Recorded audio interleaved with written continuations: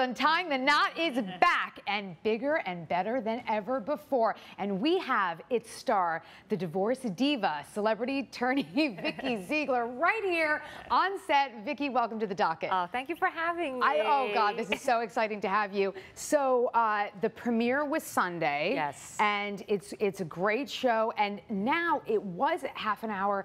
It's now an hour. Yes, so I think what happened was people needed to get invested in the couple more.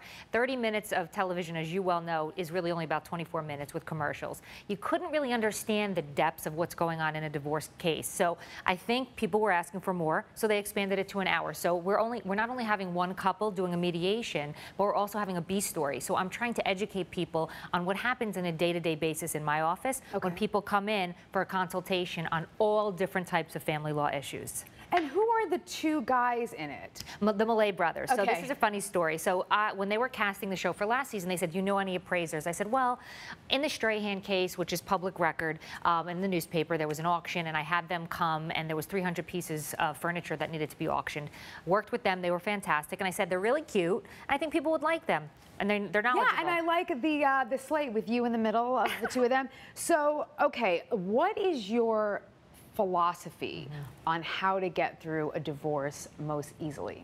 It is difficult to try to navigate the emotional issues that happen, let alone the financial issues. And I think when it comes to mediation, because that's really what the show is centered around. For me, I'm a litigator, but I'm also a mediator. And I think when you take people into a private room, not in the courthouse, and really let them speak, it's a cathartic journey to kind of tell their story. And then I, as an unbiased third party, come in and say, listen, I think a judge may do this, but if you can compromise, shelf the emotion, make this a business deal, you're going to get through this, I guess, a little less painless. And you know what? It's going to save you a lot of money, and then you can move on to the next chapter of your life. Speaking of money, let's see what Vikki has to say about money in the setting of divorce.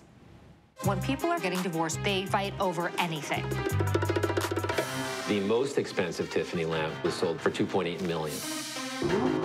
You can have a stripper card. I just like half. Cat fight. I have never dealt with a voodoo altar before. I need custody.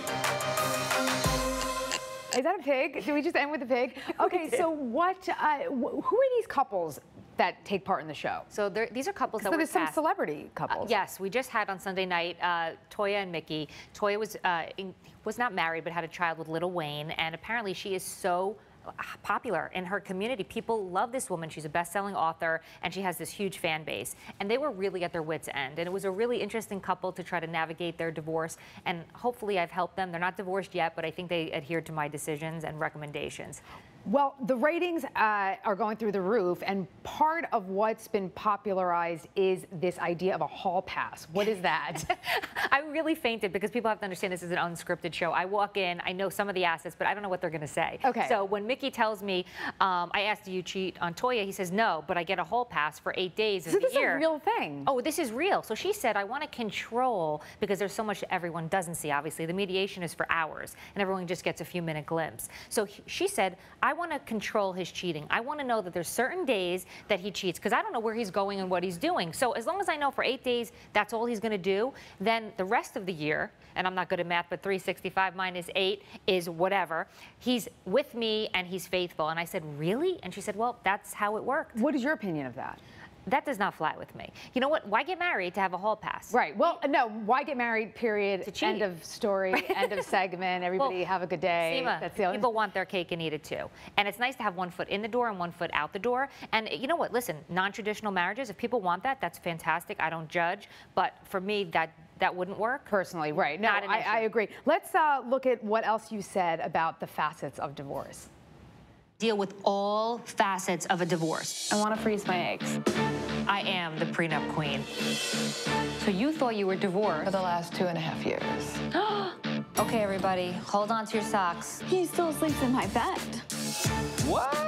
Most people don't get divorced because they have different tastes in music. I didn't see this coming. Are you ready to try to end it? Absolutely not. I find it a little insulting. That is not right. We don't play that game. These are the terms. This is the deal. Can we we just make a commercial of all your faces? Like just your reaction to the couple. You can't, I think you must be from New York too, because New York, New Jersey. Yes, I think it's a East Coast thing. Okay, so what, I want to ask you a little bit more, because of your facial expressions, how personally involved do you get? Because it seems that you personally are invested in these couples. You seem to really care. I do. I'm kind of unlike, I think, most attorneys in the sense that I actually get invested in my clients. And I think there are attorneys out there that do. But I think in general, I care about these people. I've helped them off screen actually get divorced, walk them to the courthouse, and finalize it. So I can actually thank them for being on air, because airing your dirty laundry to millions of people is tough. And I really appreciate it, you know, because they are really coming out there vulnerable. And I'm hopefully helping them get to the next level and get divorced, because people are stuck, Seema, for years in a divorce, and they live in the same house, and it's tragic. I know. My parents were for like 50,000 years.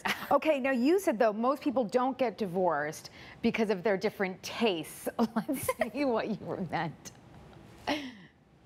You know, early on in our marriage, I guess it was probably even right before our son was born, she started getting really heavy into yoga.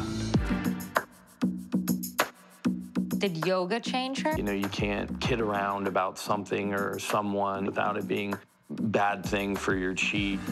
I have a lot more rough edges. You know, she listens to the Grateful Dead. I listen to like Slayer and Clutch and, you know, bands like that. Most people don't get divorced because they have different tastes in music. Finish that thought. Most people don't get divorced because they have different tastes in music. Right. People change, and obviously people come to a marriage with different characteristics and different things that they're interested in, different hobbies. However, that's not really the cutoff date in terms of what really breaks these two apart. And this is going to air on Wednesday night. And this is a really sad couple for me. It was a sad mediation because they were visibly upset. Meredith was crying throughout the actual entire taping of the show. And we taped for days, by the way. So for me, it was really hard to hear that they were so in love and so attracted to each other, because he was this motorcycle driver, you know, and she was so hot and heavy for it. And then all of a sudden you get married. She changed. She became more into yoga, was afraid of the motorcycle, has a baby, and she's not attracted to this person anymore. And they think, wait a second, were we right for each other in the beginning? And most people don't set themselves up to get married to actually get divorced. So for me, they were really nice people individually, but I knew that their marriage was over. But why does this keep happening? Why does this idea of you fall in love, you put on your best face, and you want to adopt the other person's likes and dislikes, but then you grow apart? What's the answer? Well, I wrote a book called The Premarital Planner, and I think the problem is most people don't really get a strong marital foundation before they start. And then when they have to... And what does that require? Tell us. So I mean, there's so many things. You have to get emotionally and financially naked. You have to tell the truth about, do you have a bad credit score? Do you have a Corvette account, a Chanel account? You know, what are your spending habits? What are those things? Well, I think everybody has a little private account that they want to stash money away so you can go purchase something without telling the other spouse. But I think you have to explain, you know, I'm a spender, I'm a saver. Where do you see yourself in 5 years? What are your roles and expectations? Do you want a child? Can you even have a child? I think so many people get married with the allure that they're in love and there's lust, but they don't talk about the important issues before they actually get married. And then when they have to weather the storm, with a real issue comes, a death, God forbid, a child being brought into the world, things are difficult and stress layers on, and they're not ready for it. And what about the attraction issue? Because when you're saying real life, like death or this and that, but one partner could get sick, people change physically, how do you resolve staying attracted to your partner for life? Really hard. And I think just like you come to your job here and you work hard and you get a paycheck, that's your reward. I think a marriage is the same way. You have to look at it like it's work, and it's fun work, but you have to stay on top of your game. You have to always feel good, look good, work on it, have date night, but not only date night, talk, put your phone down, engage, hold hands when you're driving. Do the things that keep you connected, because I think when people start lose that luster, all of a sudden, week after week, all of a sudden they're not intimate, things go awry. You have resentment, and then all of a sudden you're knocking on my door. Well, I just see too many couples taking each other for granted and not taking care of yourself physically. Right. I mean, listen, no one is going to look this good. She just had a baby, everyone. I'm trying to suck it in, by the way, and it's not working. I still don't believe you. But, okay, before I let you go, we have to show what you say about prenups, because this is a very important question. A growing part of my practice is drafting prenuptial agreements. Josephine's here. Hi, nice to meet you. Same here. You look lovely. You do too. Have a seat. Please take your coat off.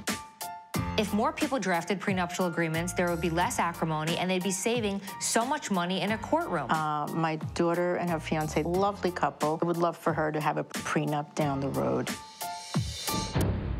So this is for your daughter? Correct. I didn't see this coming. I mean, individual clients come to me for prenups all the time. Mothers for their daughters? Not so much. She would just scream that she knows that I'm saying these things right now. I mean, let's be honest, prenups are sensitive topics. So honestly, I need her daughter and her fiance on the same page.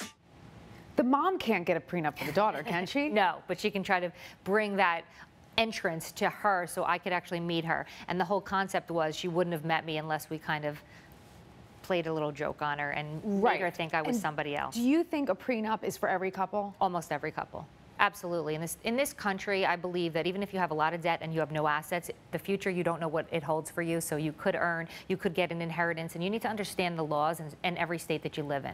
Okay, now in an effort for Vikki Ziegler to take over the universe, which is happening, folks, watch out for it. You have created an app, divorce dating app. Tell us about it. Yes, this has been one of my dreams. I'm getting my mom on it. Oh, please, and it's free. She's on it. Good. It's for elegant, mature people that are looking to attract other immature, elegant but immature. But that's okay. I'm sure there's some perfect matches for her on the site. And really what I've tried to do is align people that have the same concept and background being affected by divorce, because there's so many people out there that really don't say they're single. They're divorced, and there's a stigma, and I want to break it. So I created this app. It's downloadable on iTunes. It's free, and I have such a great, oh my God, so many people are going, they're talking, they're going on dates, and it has always been my dream for my clients to get back into the game, remember that time again, remember that feeling. And I think so many people, when they're divorced, they don't know really how to approach it. And in our app, it's like, hey, we're all divorced. We're in the divorce club. We're cool. We made a mistake. It's all good. And let's now find people that have the mindset they want to date and move on with their lives. I think what makes you so special is that even though you're the divorce diva, you have such a positive energy about you, and you still believe in love. Oh, thank you so much. And Believing in love. I do. I really do. I believe that everyone can have love and happiness. You just have to work at it. And divorce is just a little lesson in life. You know, blow off your shoulders, get up, and keep moving, because you know what? You never know who's until gonna the be there. next divorce. And until then, be sure to catch Vikki untying marital knots every Wednesday at 10 p.m. on Bravo.